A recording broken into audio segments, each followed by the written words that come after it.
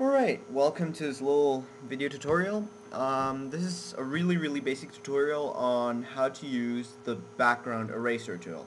So if you're an advanced Photoshop user, then just get out right now. You don't need this. Alright, now basically in Photoshop there's many ways to cut things out or erase, but this is one of the easiest way to get a background away. As you can see, I have an image of a sunflower that a friend of mine took, and she gave this to me for this tutorial. And we're gonna erase the sky background for her to use this sunflower image somewhere else. It's really easy actually. You just go to the eraser tool, which is right here, and then you choose the background eraser tool right here. You can also do this up here. There is not many things to be done. Just adjust your brush size, which is in this case can be pretty big, and just leave this how it is. You don't need to change anything of that right now. And basically, the tolerance depends adjusts how much you're gonna erase depending on the color that you're gonna be using. Let me explain this a little further. I'm gonna set this to 50 so we have medium. Basically, what you can see is inside the circle that I have, there's a little cross. The background eraser tool will erase everything of the color that is inside of the circle that the cross is pointing on, depending on the tolerance. That means if I click with a little cross on the blue, everything that is blue and a similar color as blue will be erased inside of the circle, as you can see here. Now you can see it didn't erase the white cloud, and we can change this by adjusting our tolerance.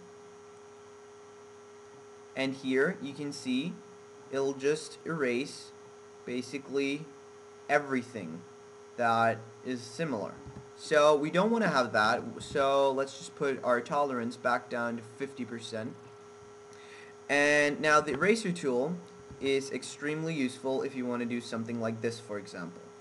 We're just going to erase all of this background right here, and you see that works fine. That's normal. But you can do that with any other eraser tool also, and it's actually easier because it's more intense. But this only works if you know that you want to erase a whole part of an image. Now if you get to parts like this, where you're between leaves of a flower or heads of people, it's really difficult to do this with a normal eraser tool, and that's where the background eraser comes in handy.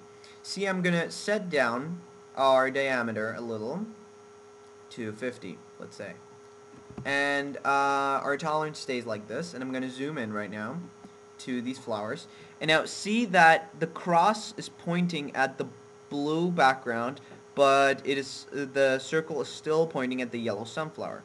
Now if I draw right here on the blue, you can see that it'll erase the blue, but the yellow stays.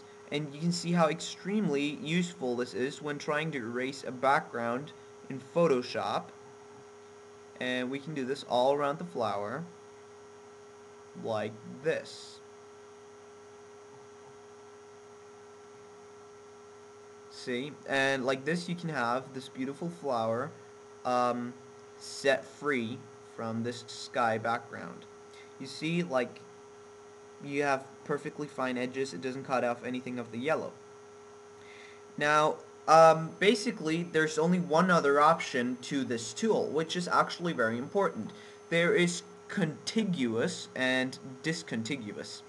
Basically it means this. I'm just going to demonstrate this. I'm going to draw a green circle right here on my canvas, and this green circle represents a disruption in the background. Now imagine this is something in a real image, and you have your background eraser tool, and if you have the contiguous option, look what happens. I click on the blue. I'm going to take a bigger brush right now. I click on the blue, but the circle is pointing inside of the green, but it's not erasing it. So I can erase around this, but it won't erase on the inside, even though it's pointing on it. Now this is the contiguous option. The discontiguous one, basically this. The blue is still included, but it's disrupted. It will go around the green circle, basically, whoops, now I touched the green circle, basically erasing what is inside and what is on the outside. So you see this is very helpful to what we're trying to accomplish. Now, I'm just going to finish this image up real quick. And now I'm going to skip this, and here you have the final product. Thanks so much for watching.